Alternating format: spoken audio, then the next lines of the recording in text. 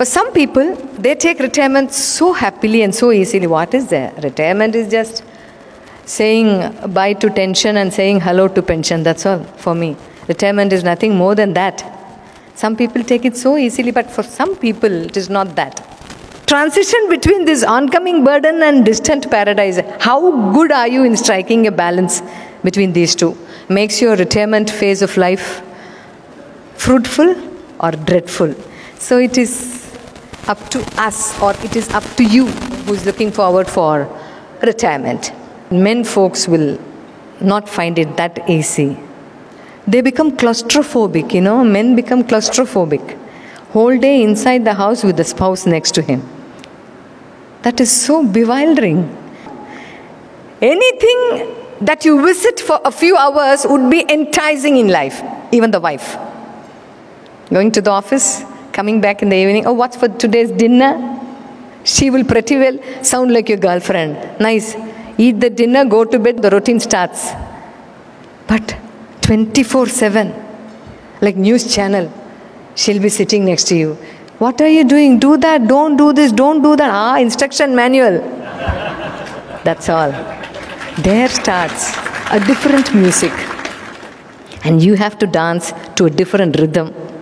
And for which men do not prepare themselves that easily. And that is why retirement is also synonymous to marriage, as I said. Like how we plan for a marriage, we need to plan for retirement also. Men, at least after retirement, should learn the art of expression to their women. Anything. And the first thing that starts post-retirement is start saying, I love you to your wives. You have ample of time to say that now. You know she's lovable all these years. And also she equally knows you are lovable all these years. But verbally express it. And poor men cannot de-link themselves from the position that they held in the office. When I was a general manager, people listened to me. Whatever order I pass on, they listen to me. They carry out so well. And now these small tasks, you're finding fault with me. You do not know what is my value. Husband will start shouting at the top of his lungs. All the drama is over. Now retired, you have come back home. Now listen to what I'm saying. Now she will shout at the top of her lungs. This is what will happen. So take off your label. Either you're a GM or you're a head of a branch or this, that, territory manager or a team leader, whatever. As I told you, a normal human being at home. We are deprived of touch at times. Understand it in the right sense. Don't worry, I'm there. Things will be all right. A pat at the back, a touch, a lovable touch. So we are touch deprived many times. Reinvest. This is not out of lust, out of care, out of affection, out of all the sacrifices that she has done for you throughout the years. So you need to reinvest and reinvent the technique of good touch, lovable touch. You have a lot of time for that to do. Please continue to do that.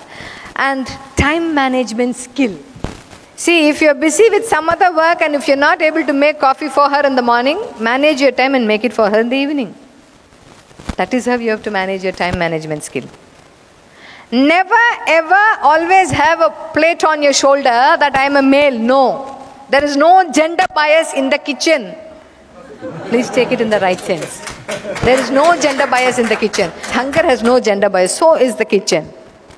Get into the kitchen, make some coffee, try some new dish. It is always, women always need not be the one to try out new dishes from the YouTube. You can also start doing that now. Cook for her. Bina namak, ya bina shakkar, whatever it is. The very feeling that you're cooking for us, would make the dish so palatable. Try new dishes for her. So these are the simple tricks. And some people may say, "Arey, you have become henpecker, what, after retirement?" Who is he to comment on us? It is between you and your wife. No ego. Shed all your egos. Post-retirement. Because as I told you in the beginning, men cannot express properly. They can express only one thing properly on earth. Ego. At times, the ego is also hidden. It doesn't mean that women are not egoistic. Women are equally egoistic. At the same time, we poor women, we express it blah, blah, blah, blah, blah, blah. Men never express it. We will not be able to find out. So time management is one such skill. And if you're very good at time management, one day prior to her, surprise her by giving a gift for her birthday. Remember all her achievements. Remember her birthday. Remember your wedding day. All these come under time management skill now. Whatever you have been practicing in your organization is entirely different here. You know why? Your boss is entirely different now. 30 years you were working for different bosses, and for the rest of the life you have only one boss at home. And the most important skill that you have to develop after retirement is active listening. Please understand. Because men, when they are busy with their newspaper in hand, they become deaf. There is some sort of a connection between eye and the ear. When they look into the paper, when they look into the headlines, and whatever you say will never reach there. The moment they fold the paper, you were saying something, what is it? They would ask you. But women are not like that. They would be making something in the kitchen with their hand. Psychomotor activity will be going on in the kitchen. With one ear in the roaming mode. What Papa is talking to, whom he is talking over phone. Now that he is retired, but he is always with the phone. Who is that? So one ear will be in the roaming mode. And one eye will also be in the roaming. What is he from? Where is he calling? Is he calling from the hall, or is he going out every time a call comes? So she'll be with the ear in the roaming mode, with one eye in the roaming mode, with the hand in the and mouth continuously saying something blah, blah, blah. I don't know, how am I going to spend the rest of my life with this man? He's so senseless. This, that, etc. See how multitasking we are? But men are not like that. But poor women, you have to put up with these men. These are grown-ups. It is very hard to bend them. So it is up to both of you. So sit and talk. And all those shortcomings which you didn't know so far will come to the surface. Both in case of women as well as in case of man. And health. Both of you must invest time in your health. Because while working, you would have saved some amount of money. But if you have to spend it during your retirement, you need to be healthy. And let your spending be not to the hospitals. So stay fit. Men, they have to learn the art of emotional intelligence after retirement. It doesn't mean that you have to hide all your emotions. No. You have to express all good emotions about your wife then and there. No carry forward. No pending. Immediately. Today's task is to be done today. That is how it is expected from. Because wife too has a lot of expectations. All these days work was your excuse. Because men take work, their career as their identity. And once they retire, they feel they lose their identity. And it would take long time for them to accustom with that. And it is during that time, women would also expect men to focus much of their attention on them. So she is with a different set of expectations, and man is with a different set of expectations, and unfortunately under one roof. So many things have to work together. You have to work together, talk a lot. Only to your wives I'm talking. So talk a lot. And remember, even at home also, boss is always right. Adjust with her. After all, she's for you. And after all, you're for her. And you need not feel low listening to your wife. You need not feel low cooking for your wife.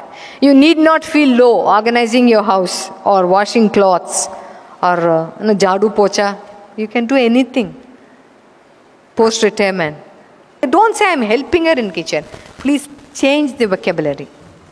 Because friends used to share over phone.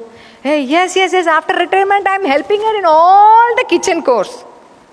It is not helping. You know what exactly is helping? Helping is stepping into your neighbor's house and washing clothes for them. Cleaning vessels for them. That is helping. You're sharing the burden, that's all. It is not helping. Helping has an entirely different meaning when compared to sharing. So you're sharing the burden of your wife. Try to share the burden. So again, remember, there is no gender bias. So putting in a nutshell, retirement is all about And how many of you went through the paper yesterday? Ash Barty's retirement at the age of 25. How many of you went through? Yes. The entire tennis world is shocked because she is retired. She has announced her retirement at the age of 25, a tennis star. World cannot take this. And she says, the best in me is over and I have nothing left to give to the world. I'm into depression and I'm not able to focus much on the results and winning. So I'm retiring, I'm quitting. She said that at the age of 25. So please remember one truth from here. Retirement has got nothing to do with age. When you feel demotivated, the very moment you're retired. But when you remain motivated, even after retirement, you're not retired. All that counts is never get tired. You may become retired, but never get tired. So your love to live, your passion to travel, your passion to involve in new hobbies, or discover something new, or invent something new, or reinvest in some other things, that shouldn't die. That shouldn't get tired. Reinvent yourself. Rediscover the passion that you have been longing so far. So when you have to bring out your passion, age is not the limit. Who knows, there may be a singer in you, there may be a tennis player in you, or there may be a golf player in you, there may be a wonderful cook in you. Who knows it? We do not. There may be a good painter in you, an artist in you, some other skill. There may be a good tutor in you that you may teach some of your skills. There may be a good consultant hiding in you. Bring them out. Unleash your potential. Age is not the criteria. For retirement also there is no age. But once you feel demotivated, that very moment you retire. So retirement is all about investment of love. Acknowledgement of your spouse's, plus and minuses, and accepting as it is.